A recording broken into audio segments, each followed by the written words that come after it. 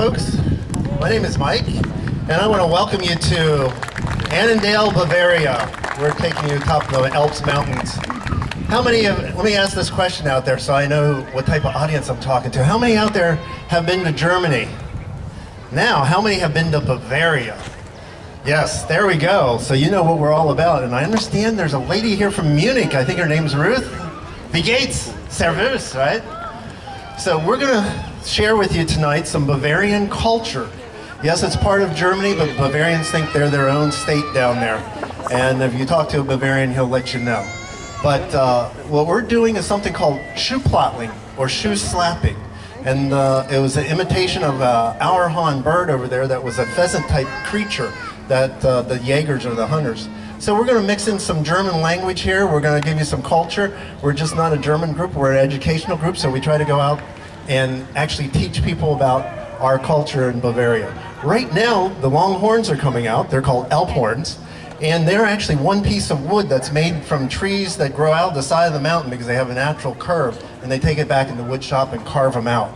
So they, believe it or not, these were actually communication devices back in the day because they needed to tell the people down in the valleys, hey, we need bread, we need this, we need beer, we need pretzels, things like that. So they actually used those to communicate from mountaintops to mountaintops. And you still hear them over there today. So Auf geht's with Engelberger.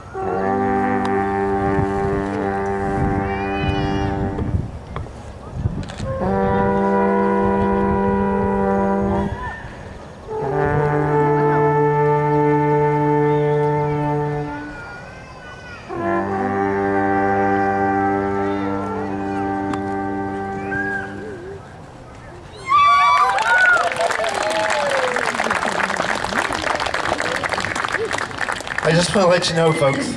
Andrew, come up here. Come up here, yes. This guy is a trumpet player from high school and middle school, right? Sort of, yeah. So, huh? Right here, yeah. Him and his dad, Paul over here, they're local people. They live right down the street. Andrew was in one of the local Boy Scout troops here. And this is his maiden Alphorn voyage today. So he did excellent. So I want you to give him a round of applause so he can continue. And actually, all three guys, or boys that were playing, are Boy Scouts or former Boy Scouts and Eagle Scouts. So yeah, we kind of grow our own here in our group. Thank you, Andrew. That was excellent. So we look forward to hearing more from him. So speaking of wonderful music and stuff, we have a wonderful selection for you next. It's called the Königsyodel. Now, a Bavarian yodel is quite different than the yodels you might hear down in Texas and places like that. It's more of a subtle yodel. And I believe we're going to have Heidi and Joyce come up, grab the two end mics there. Our other alphorn player, Michael Brown. We're a multi-talented group. Most of us are family members within the group. We're always looking for new members too to come in. And you don't have to be a musician. I'm not. I like to talk a lot, so they said you can be MC. A couple of things about our traditional while they're setting up there. All all the parts of the costume actually mean something, believe it or not. It's just not for decoration or being ornamental. Like, we have a knife pocket over here, and we have a knife. Well, people think, oh, that's just for decoration. No, it's actually predecessor to the Boy Scout knife and fork and stuff. Back in the day, you know, way back in the early, 1600s, 1700s, when they went into a restaurant, there wasn't any forks or knives or anything. The silverware wasn't really out. You had to bring your own stuff. So what the Bavarians did, they put a little pocket in there and they carried a knife and fork right in their little side pocket so they could go out. This big belt I got on, it's not because I'm a wrestler or, you know, WWF or whatever it is now. No, this was actually a money belt at one time. They had coins back in the day. So this is actually hollow behind here, and you can put all the stuff, all these coins in here. And it was a family tradition that was handed down. These belts were handed down. They're called a ronson. And they were handed down through their family for many generations. And ours has a saying on Glück und Segen, which means luck and blessings. So I think they're ready. Let me get out of the way and let them perform.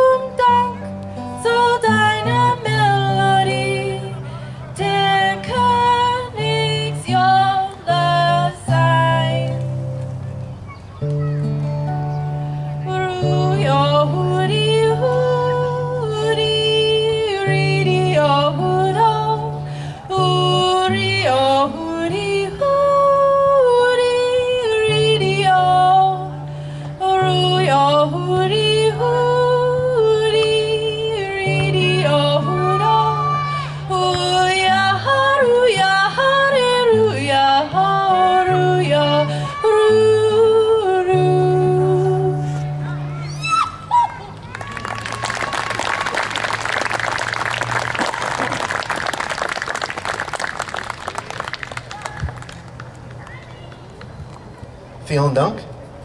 That means thank you very much. Next, we're going to bring out some unusual instruments that you probably have never seen unless you are actually in Bavaria at a Gasthaus or a Gaststube. It is called a Hochbrett, or a hammer dulcimer, if you're in the folk music world. And we have Michael Jr. there. That's my son. I'll brag a little bit. He's going to be playing a button box accordion, or it's called a steirischer harmonica. And why it's called a harmonica is because actually inside there, it's different than a piano accordion. How many musicians we got out there played piano at one time or another, or maybe even played accordion? Yeah. So most piano accordions, it's chromatic and you can just pump it and you play all the keys. Well, with a steirischer harmonica, it's played like a regular harmonica. So when you breathe in, you get one note. When you breathe out, you get another note. So that's the same way with each button on his box there. They hold two different notes, whether you're pulling or pushing on it. So you have to have your wits about you when you play that. So they're going to be doing something called the Verdrate polka. I'm losing my voice because of the humidity out here. So anyway, take it away.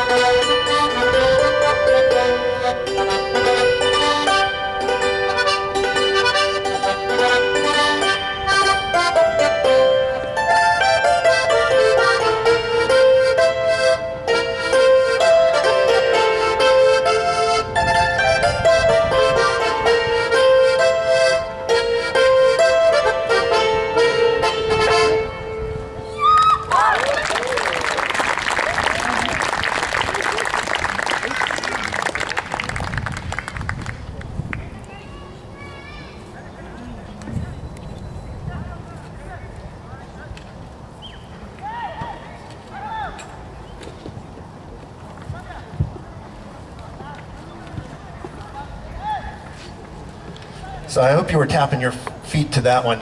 And the dance floor's open, it's free. You can come out and dance a polka if you like. We'll put on some mood music later and who knows, maybe we'll get you guys up dancing. But anyway, speaking of dancing, next we're gonna bring out the Bondeltanz, or the maypole dance. Usually this dance is done in May because it's a celebration for springtime to ward off the evil spirits and send those away, old man winter and stuff like that. And usually this dance was done in order, like a celebration, because you wanted to have good crops this year, you would have plenty of rain, sunshine, and things like that. So each one of these dances has a meaning behind it. It's just not entertainment.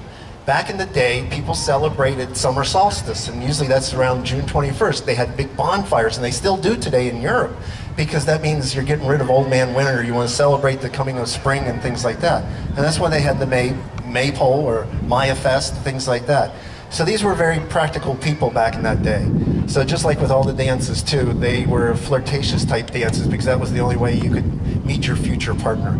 And speaking of that, let's get on with the Bondeltanz.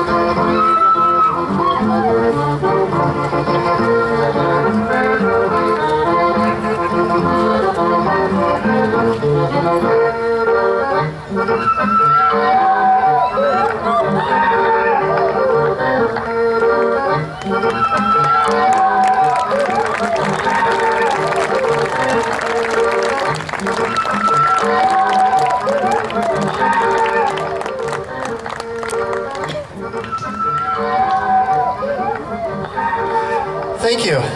That was Bondletons, the ribbon dance. So, what do we got next in the program here? Oh, okay, we got another yodel.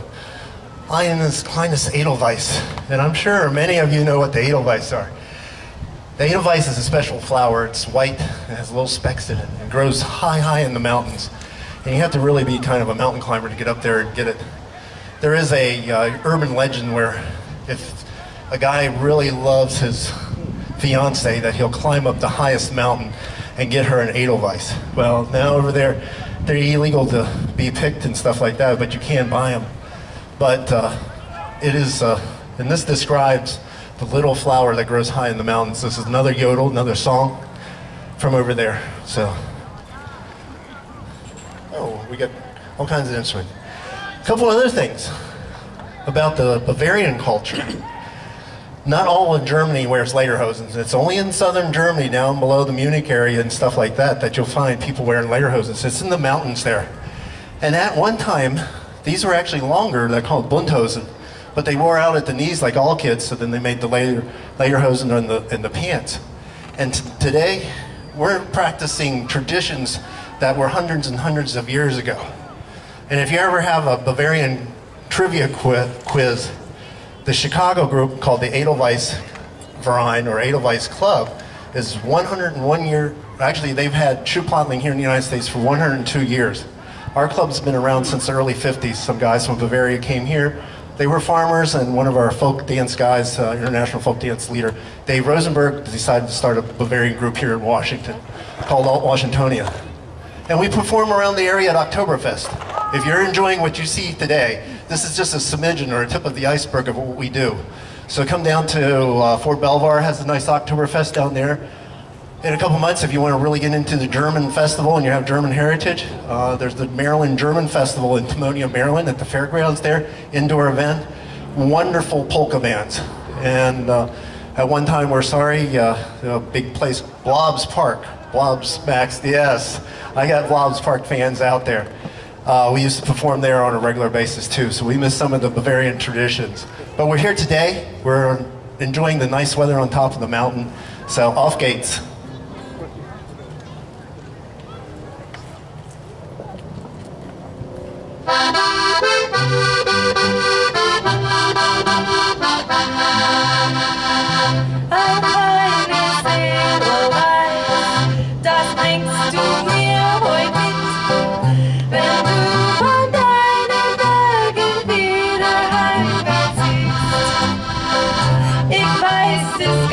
Genau, du fluchst es nur für mich.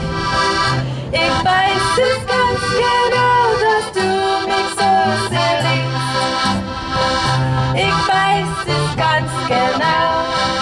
Du tust es nur für mich. Ich weiß es ganz genau, dass du mich so sehr liebst.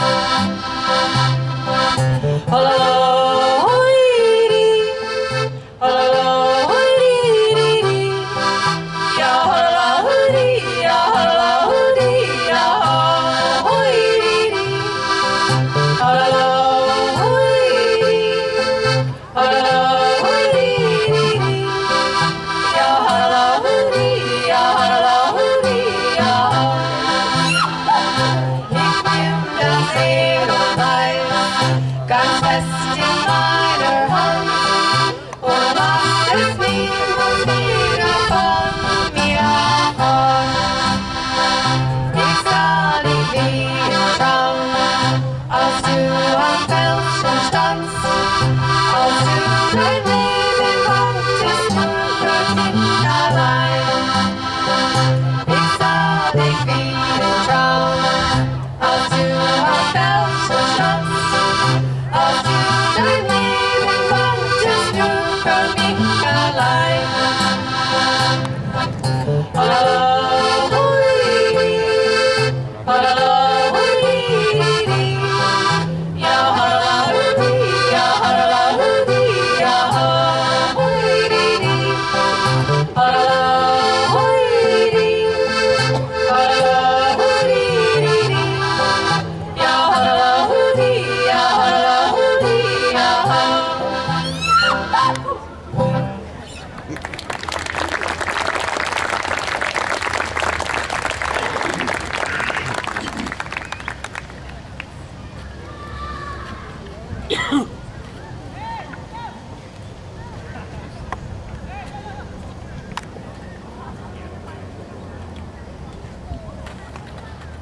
Okay, it's the guys' turn to show off again. We're going to take you back up in the Alps mountains there. Up there they have a bunch of goats, and the old goats hang around up there, but when they get scared or something like that, there's like one goat that's always on watch, and he will jump real high and alert the other goats and stuff like that. So we have a mixture of young kids here and goats, old goats, and you know. Yeah, I'll speak for myself, Paul. So anyway, we're going to see who can jump the highest here, and this is a dance called Gamsprung. Gams is a goat, and sprung means to spring. And actually, we have a couple of members, believe it or not, they're goat beards that they have out coming out of the top of their hats there. So that's, and the rest of us have what they call an adler feather, or flaum, eagle feather. So anyway, with that, off gates with Gamsprung.